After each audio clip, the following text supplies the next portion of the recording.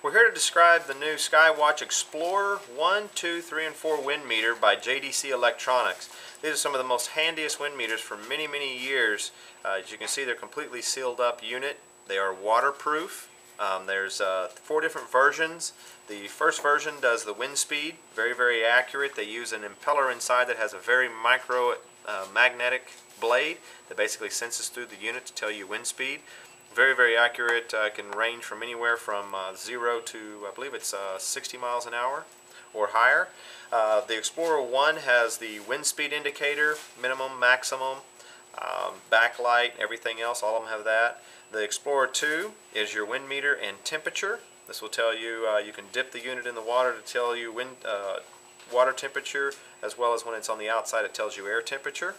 The Explorer 3 has the wind speed, temperature, as well as a compass.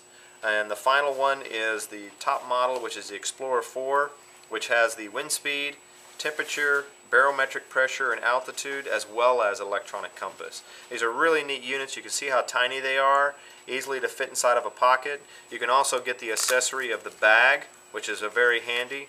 Everything slips inside. Has a Velcro strap to go over your belt, so you don't have to take your belt off every time, or whatever else you want to strap this to on the boat or anything else, or however you want to use it. The greatest thing about these units is they're so tiny and so handy to use, and they last a very long time. Plastic, very heavy-duty plastic case to them, very durable.